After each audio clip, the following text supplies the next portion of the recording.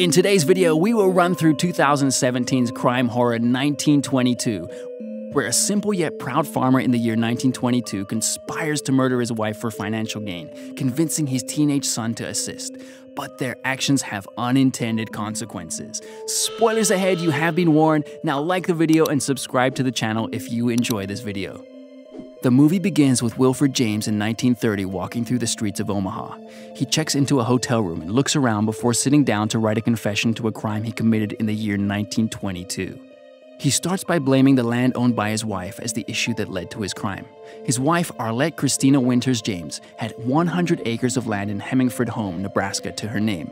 It was passed down to her from her father's death. Wilfred wanted to merge that land with his own 80 acres of freehold farm and hopefully pass it to their son, Henry Freeman James, someday. According to Wilfred, in 1922, a man's pride was a man's land, and so was his son. There was just one issue. Arlette was never fond of farming life. She wanted to sell her part of the land to the Farmington Company. Wilfred asks Arlette what she wants to do with the money after selling the land at dinner one day. She suggests moving to Omaha and starting a business. Henry, however, opposes the idea and sides with his father. In frustration, Wilfred even offers to buy the land from her and pay her little by little in 8 years. Arlette laughs at his idea and suggests one of her own. She wants them to sell both of their lands, split the money, and then get a divorce. Wilfred is extremely against it, mainly because he would be separated from Henry. Wilfred asks her for some time to think it over. Meanwhile, he thinks of going to the law, but his hatred for Arlette stops him. He tells her he won't let her sell the land without a fight.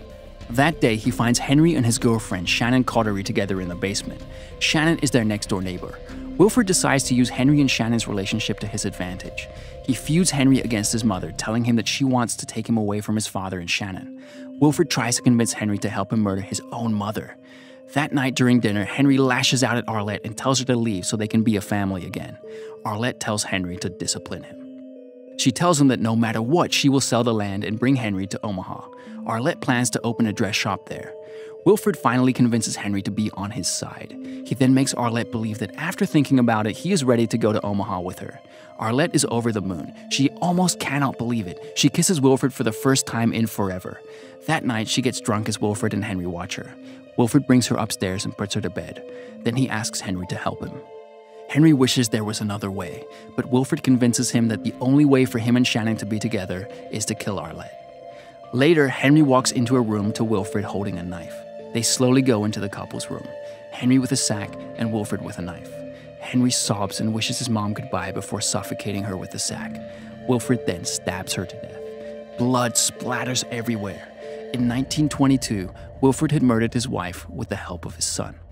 Wilfred and Henry then wrap Arlette's body with a bedsheet and bring her outside. Henry passes out before they get rid of the body. Wilfred drags the corpse and throws it into a dried well nearby. After the disposal of the body, the father and son clean the blood splattered on the ground. Wilfred packs up the bloodied mattress and all of Arlette's stuff to throw it in the well too. When he opens the well's cover to do that, he sees Arlette's body infested by rats. One even gets into her mouth. The horrifying sight makes him panic. He throws the luggage at them in the hope of getting them away from her body. Wilfred makes up a story about her leaving somewhere unknown to people. No one suspects him. A few days later, the Farmington Company lawyer comes looking for Arlette. The family tells him the same story. But the lawyer seems to be suspicious as to why she would miss an opportunity to sell the land at such a good price. However, he can do nothing. Wilfred has to quickly think of a plan to fill the well, so he brings a cow and makes it stand on top of the well's cover. The cover cannot handle its weight and breaks, sending the cow down to the bottom, but it doesn't stop moving, so Wilfred shoots it dead. He and Henry then fill the mice-infested well with the mud.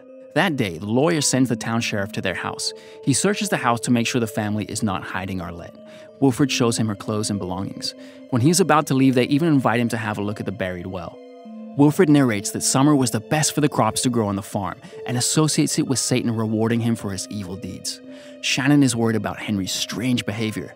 She voices her concerns to Wilfred. She thinks he might be having affairs with other girls at his school. Wilfred assures her that's not the case. Then she tells him she is sorry about Arlette's disappearance. Suddenly, the cows on the farm start making a lot of noise. Wilfred goes in to check when he finds the cowshed infested by rats. They had come in through a pipe that led to the well. The sight makes Wilfred puke. He shoves a cloth into the pipe to block it. When he comes back to the house, he sees Arlette's shadow, but it turns out to be Henry. The next day, he shields the pipe entirely. As he writes this in his notebook, Wilfred hears a mouse screeching in the back. The room's wall starts to crack. The next day, Henry comes to the house with news. Sharon is pregnant with his child. Henry wants to get married, but Wilfred tells him that he is too young. He brings up his mother and tells Wilfred that she would have allowed him some money to run away with Sharon. Just then, Sharon's father, Harlan Cottery, enters. He is the wealthiest of the farmers in the town. Wilfred is jealous of his brand new Cadillac and home water pipeline, but more so, he is jealous of his obedient wife. He wants to send Sharon to a Catholic home in Omaha until she gives birth, when she will give the child up for adoption. Sharon's stay will cost him $300. He knows, given Wilfred's poor status, that he cannot pay for half of it. So he asks him to pay at least $75. He also tells Wilfred that he should have let Arlette sell those 100 acres to Farmington. He would have money and a loving wife if he had done that. Henry doesn't agree to send Sharon off. He suggests to Wilfred that they can run away. He is against the idea. Henry lashes out at his father, saying that he cannot tell him what to do. He blames Wilfred for his mother's death and tells him there was another way. When Henry leaves for school the next day, Wilfred looks through Arlette's belongings, searching for money she must have saved. He finds $20 inside of her hat. The next day, he drives to a bank to take a loan of $35 to pay Harlan Cottery. He stays there for a while, but when he comes out, his truck is gone. He finds a note from Henry. It says that he has left with Sharon and taken the truck. In the note, he warns Wilfred that if he sends the sheriff looking for them, he will expose the truth about his mother's death. Wilfred is reading a book alone that night, but he cannot get the thought of Arlette's death out of his mind. He is startled when a drop of blood drops into his book. He looks up to see if it is just his leaky ceiling.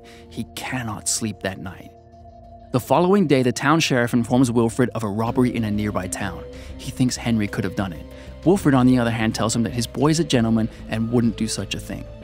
Wilfred takes out a mortgage of $750 the next day. He had to fix the leak on the roof, but more than that, he had to work to keep himself sane during the winters. He returns home with the money when a rat bites his palm, wounding it severely. He steps on the rat, leaving it squashed and bloodied on the floor. He aids his injured palm and scrubs the blood off the floor with the other one. It is snowing the next day. He removes the bandage from his palm to see that the wound has been infected. He walks through the snow to his car to go to the doctor, but he has a hard time starting it with just one hand. In despair, he comes back to the house. The door starts creaking and banging continuously. He looks through it to see his wife's ghost standing outside the house. Scared, he runs inside and peeks through the hallway door. She is coming towards him. Wilfred then runs down to the basement. He falls from the stairs, and when he looks up, hundreds of rats along with Arlette's infected body come through the door. The rats get to Wilfred and surround him. He comes face to face with Arlette's spirit. Wilfred writes that she whispered secrets to him that only a dead woman could know. She tells him that Henry has become a robber in the city. He managed to sneak Sharon out of the Catholic home. They became a famous criminal duo called the Sweetheart Bandits and killed several people. She tells him how Sharon got shot and her child died. Wilfred begs her to stop and just kill him, slice his throat as he sliced hers, but she wants to make him suffer more. She tells him how Henry found Sharon dead in a bed and then killed himself afterward. In despair, Wilfred listens to her whisper of his son's death, who he cherished the most. A few days later, Wilfred goes to a doctor to get his wound checked. The infection has grown so much that it has to be amputated. The sheriff tells him that they had found the dead body of a woman in a ditch who was expected to be Arlette. Wilfred goes along with the story.